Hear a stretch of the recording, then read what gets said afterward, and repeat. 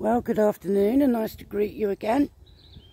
I am cleaning my roof.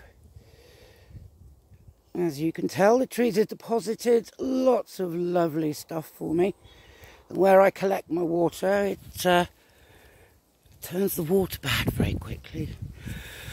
I just thought you might want me to explain a little bit about my dip here. This is it was used by the farmers back in the Second World War to store silage, which is why I have a probably 12-foot deep ditch that kind of like runs along. But that's perfect for me because it means my little house is literally a hobbit hole. Cheers then, bye.